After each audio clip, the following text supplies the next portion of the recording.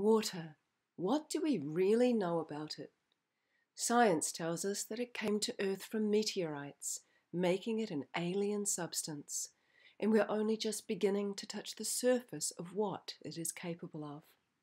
My name is Veda Austin. I'm a water researcher from New Zealand, specializing in crystallography. Over the last 8 years, I've been studying water in its state of formation, the phase between liquid and ice, and have discovered something extraordinary. Water appears to intelligently respond to human consciousness.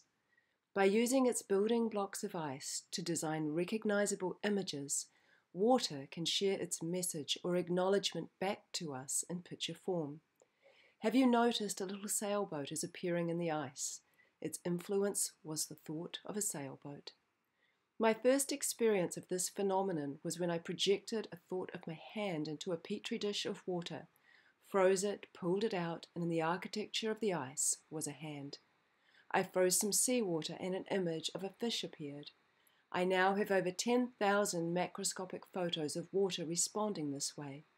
Here are a few examples that show both the influence on the right and the ice response on the left.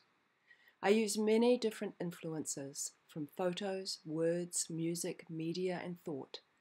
I've even spoken to water and got a written response. The photos you're seeing now were all taken on my iPhone. They were designed by water and crystallized in ice, not photoshopped, not altered.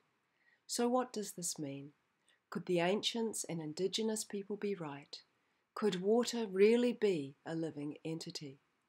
You may just find some answers in my latest book, The Secret Intelligence of Water.